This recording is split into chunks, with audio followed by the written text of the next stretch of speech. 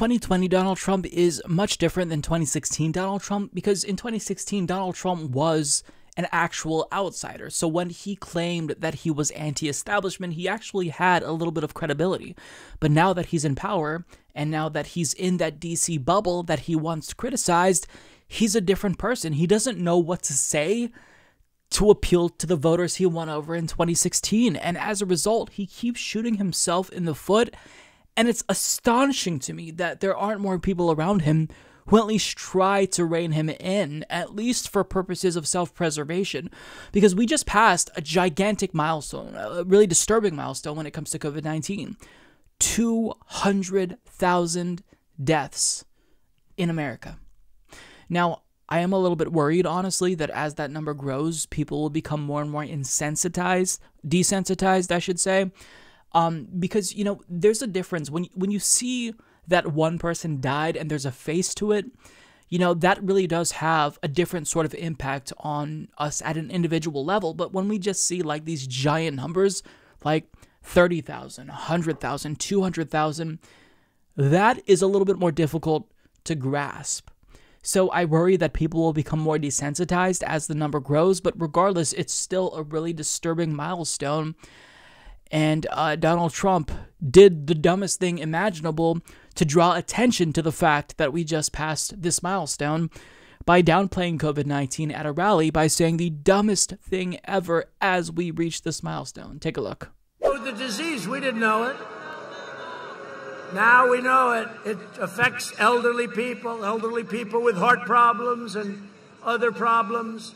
If they have other problems, that's what it really affects. That's it. You know, in some states, thousands of people, nobody young, below the age of 18, like nobody. They have a strong immune system. Who knows? You take your hat off to the young because they have a hell of an immune system. But it affects virtually nobody. It's an amazing thing. By the way, open your schools. Everybody open your schools. It affects virtually nobody. By the way, open your schools. He says this as we pass 200,000 deaths. If you said this when we were at like 185, there would be less attention drawn to it. Still a lot of scrutiny, but nonetheless not as bad as you say this as we cross this milestone. He just keeps shooting himself in the foot. And you can argue that he said a lot of idiotic things back in 2016 that should have theoretically ended his campaign when he said that Obama and Hillary Clinton founded ISIS. I thought that was stupid. When we got the grab him by the pussy tape, I thought that was pretty devastating. You know, after you have woman after woman after woman accuse him of sexual assault or misconduct, you know, you think that at some point it'd have an effect.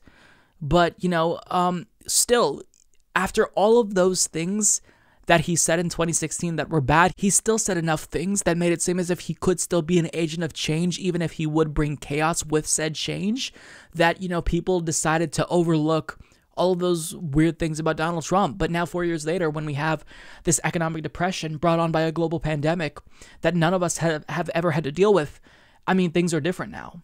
Now, when you shoot yourself in the foot, I think it actually will hurt you more. Does that mean that he's going to lose? Not necessarily. I still think that, you know, currently, as it stands now, according to public opinion polls, Biden is the favorite to win.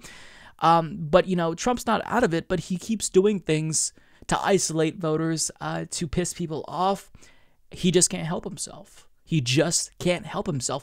And what worked back in 2016, like just being a loudmouth idiot, that might not work in 2020. Now, as I'm watching this, like I can't help but think, who wants to watch this and listen to this old man just babble on for hours at a time? Like, he's not saying anything. He's not talking about anything meaningful. He's not addressing anything. Like, why would you go to a political rally if there's almost never any policy discussed? Like, he just talks about who's mean to him. Like, it's not even entertaining. Like, I'm tired of the shtick. I'm tired of the, oh, Trump said this, it's kind of funny. I'm just over it. How do you go to this and enjoy yourself? Like, if you go to a stand-up comedy show, you laugh. You expect that. If you go to a concert, you expect to be entertained by music. But when you go to this, what do you get? You don't get policy. You don't get substance. So what's the point? Like, I don't understand how people can tolerate this and put up with Donald Trump. But regardless, he keeps having these rallies where he says, idiotic things. And I think maybe it's wishful thinking, but I think it's going to hurt him more than it did in 2016. But, we'll wait and see, because who knows? There's a chance he says whatever and gets away with it, because the news cycle moves on pretty quickly. I mean, just the week before last, he had this huge scandal that should have ended his presidency, not just his campaign, but his presidency, where the Bob Woodward tapes confirmed he knew about the severity of COVID-19 but downplayed it anyway. Like, nobody's even talking about that. So maybe it's the case that even if he's shooting himself in the foot, it doesn't matter, because, he could absorb these blows. It doesn't matter. But I don't know. I think that at a time when people want a leader to get us out of this mess, out of this pandemic, you can't be saying shit like this. 200,000 Americans are dead, and you're saying it affects virtually nobody.